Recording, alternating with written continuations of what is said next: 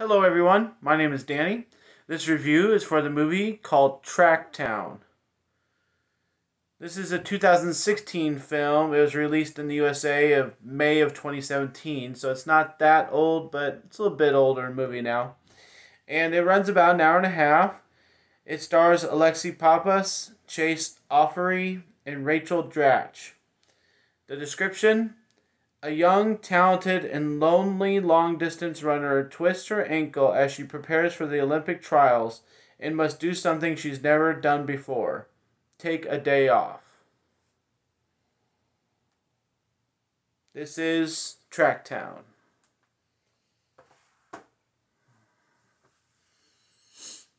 Well, thank you everybody for watching this video. If you'd like any correspondence with me outside YouTube, I do have a Facebook page up and running called Danny's Movies and Music. If you would like to go over there and get some bonus content and just get to know me a little bit better, you can do that. But otherwise, I hope everybody's staying safe and healthy throughout this virus time, which it looks like we're coming out of. And there's more and more movies to watch, so I keep the reviews coming. Let's talk about Tracktown a little bit here. I'm sorry that I have a lot to say, but I'm going to try and keep it as short as I can, but I've got to be able to express myself. First things first is I have no idea who this Alexi Pappas is. But she's obviously directing these movies she's in, and she's starring in them. So she must think that she's talented, but I'm having a real problem with her. This is the second movie I've seen of hers now that I know of, and that's been out in the last couple of years. Probably her two best known ones because they have to deal with the Olympics. But the other movie that I saw first came out more recently, and it's called Olympic Dreams. Now I watched Tracktown second. It was a little bit older, but they're kind of on the same page, on the same note. You know, they have the same theme about Olympic dreams of some kind, a sport that they're making a sports movie, but it's not really about the sport. It's about other stuff.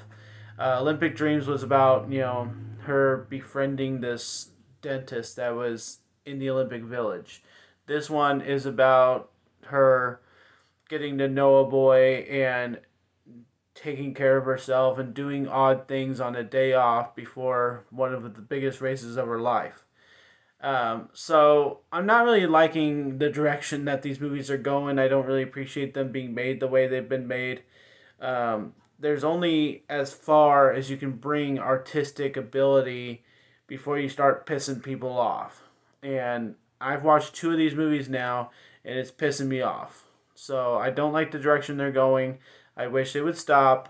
If you're going to have a movie about a sport, make it about the sport, not about whatever other crap you want to make it about so that you feel artistic. It's pissing me off. Alright, that being said, let's explain how much this movie really does suck. So, we start off with this race. And she's all worked up about it, of course. And she places last place. I'm just going to be blunt, because I have to be blunt to be able to talk about this movie and why it's so bad. Otherwise, I'm just going to say it sucks, and you're going to have to take my word for it. So, she places last place of what she's able to take in this first race at the beginning of the movie. And I'm starting to get into the movie. I'm starting to feel it. I'm like, okay, this is cool. The name of the movie is Tracktown. You're showing people running everywhere, and you're showing this and that. And okay, I'm getting into this. Let's see a race. And we see this race, and she looks like the worst runner ever, but she's like the hometown hero, so everybody's cheering for her. So, it's like, okay, race over. She moves forward. Okay, cool. So, the theme of the movie is that she gets to race for the Olympics in her next race. That's what's being set up. I'm not saying anything wrong here. I'm just staying factual, but that's the name of the movie. Is the next race really matters. It's going to change her life. She'll be able to go to the Olympics. It's what she's been working her whole life for. And they end up at the end not showing that race.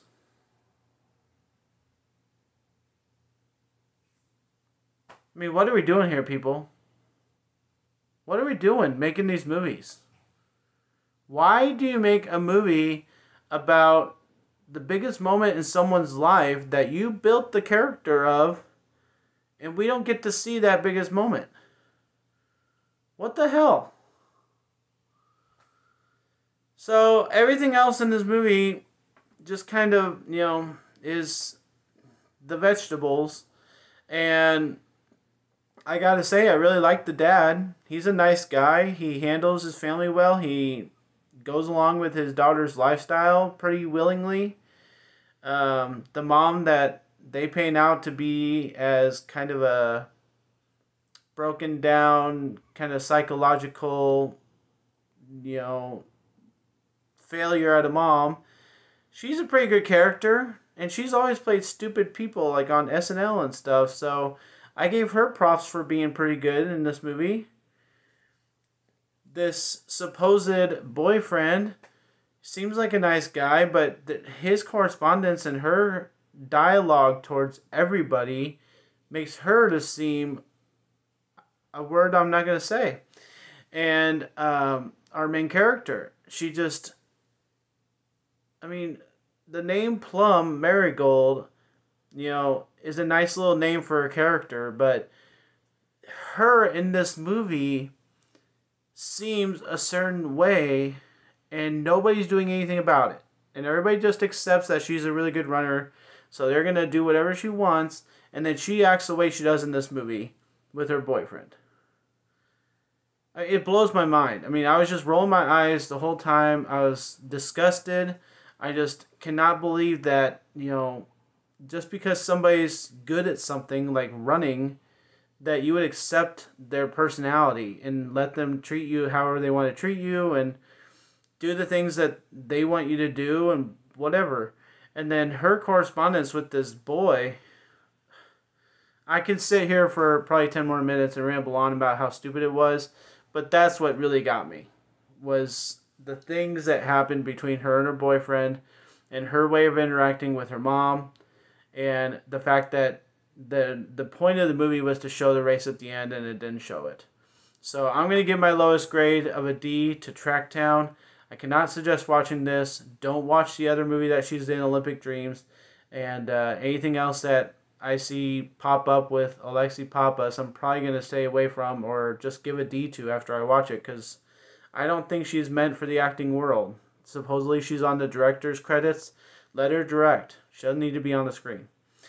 A D for Tracktown. Sorry guys, but my name's Danny. If you like this or any of my other videos, try and get some of them to watch. Like and subscribe to my channel if you would. Enjoy your movies, just not this one. Thanks.